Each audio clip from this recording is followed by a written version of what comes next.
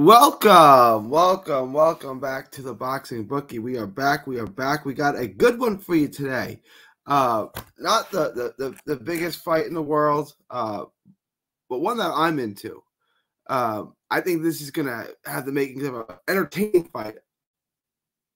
It's a good fight, I think, to make money on. But before we get into this, it's Danny Dingum and Denzel Bentley. Sorry, I should have. Why am I hiding the lead here? Denzel Bentley, Danny Dingum. I think this is a top-notch fight. I'm into this fight.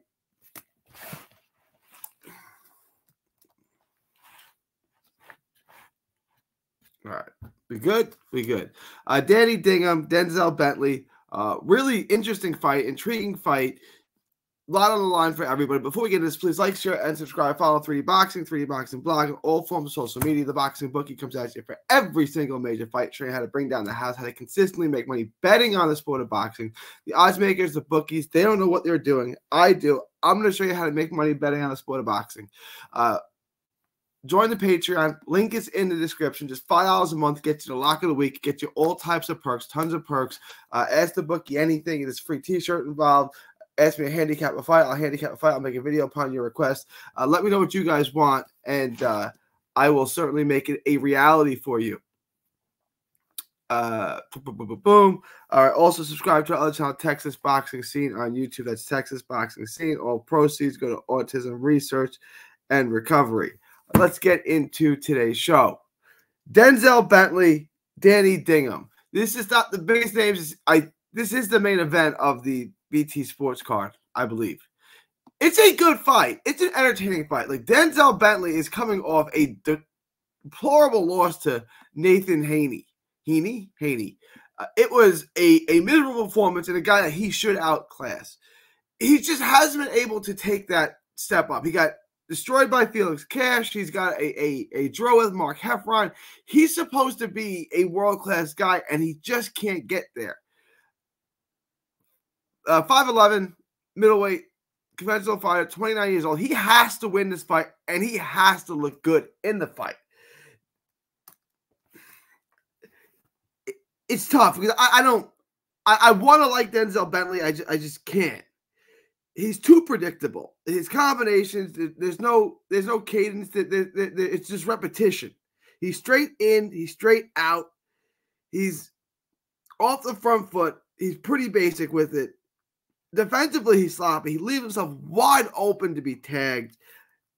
He kind of wants to be on the outside and push you back. He's not real good at getting on the inside. He's got pop. He's got some athletic ability. He's not been trained up well. Like, there's raw talent in there. There's a lot of raw talent in Denzel Bentley. It's just like a lot of times I look at British fighters and like they're not it, right? Like they know how to fight. They've been trained well. They just don't have anything special. I think Denzel Bentley is the opposite. I think Denzel Bentley could be good, really good, like a world-level fighter. But he hasn't been trained up well. He's not a good fighter. He's not a good boxer. He's a good athlete. He's a puncher. There's things in him that you can like. It just hasn't gotten to the surface yet. He's just so in front of you to be hit, right? Like, there's no movement. There's not any really good lateral movement. He's just in front of you, and he comes at you, and it's jab, right hand, and that's basically it. He fires nice shots from the outside. He does. His punches are straight, and they're nice. There's good snap on them. There's decent speed on them. But after that, like, what is there? They're like, he took boxing lesson 1, but never took boxing lesson 2. And he just got by on boxing lesson 1 because he's a pretty good athlete and he can punch. But like at the highest level, and you get not even at the highest level, at the next level, he keeps coming up short. And he like, on paper, he's better than he is in reality. And I don't want that to be the case. So he has to win this fight. Danny Dingum is what he is. He's an entertaining fighter. He's an opponent. He's going to lose. Strong body. I know he's 16-1-1. So his record's actually better than Bentley's, right? I suppose. Winning percentage-wise. He's got a loss to Zanabek. Yeah. And he's got a draw back in 2021. I think he's slow. He's easy to hit.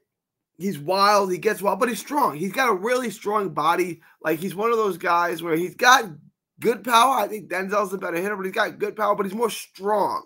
Where, like, he's going to beat the crap out of you as opposed to just ending it with one shot, right? Like, I'm not comparing him to Errol Spence, but Errol Spence's one-punch power isn't great. But what he is really, really strong. He can hurt you, and he can dent you, and he can beat the crap out of you, right?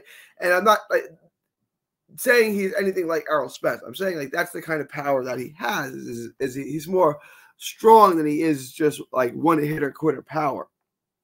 His head's on a line. He's easy to hit. He throws good shots on the inside. He can be outboxed and nailed and just targeted. I think that's what's going to happen. I think Denzel Bentley's going to be able to keep him at the outside and just kind of punish him and pour in shots.